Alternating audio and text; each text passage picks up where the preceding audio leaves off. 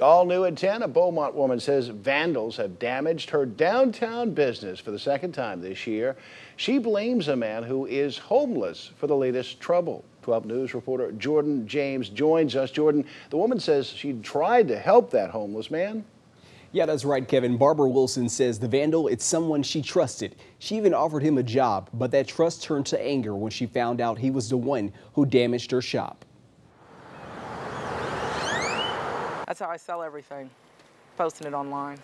Barbara Wilson has made a living turning old antiques into valuable possessions. So my goal was always to have my own space, but this turned out to be a better, situation. She recently purchased this 15,000 square feet building along the 1100 block of Calder with the hope of transforming this warehouse into an antique shop. It's okay, the building's under construction. They all know I'm working. Those plans are on hold.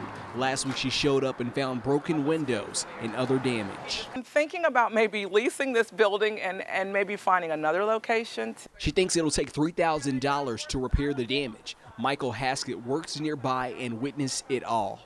And kept hearing a couple of banging sounds and went up to the door and looked, and there was some guy. He had a big boulder like a rock and he was throwing it at the window. Wilson received a frantic phone call from neighbors who informed her that her storefront was damaged, along with the windows to her truck. Started looking for other places to go. This is my business. I have to be somewhere. And so, I just started thinking, what other city could I go to, or what else could I do? Multiple witnesses tell 12 News that the person responsible is a homeless man who previously worked for Wilson. He worked for me for a while until he, ended up getting on drugs, and I told him I couldn't have him in the building because, he was going to scare my customers. He was hollering and screaming about something, "You ain't going to do this to me no more." And while the damage is done, Wilson is worried, not about herself, but her customers. And I am concerned, but at the same time, I'm more concerned about putting more money in this building and then later on feeling like, my customers are concerned about coming to visit me here.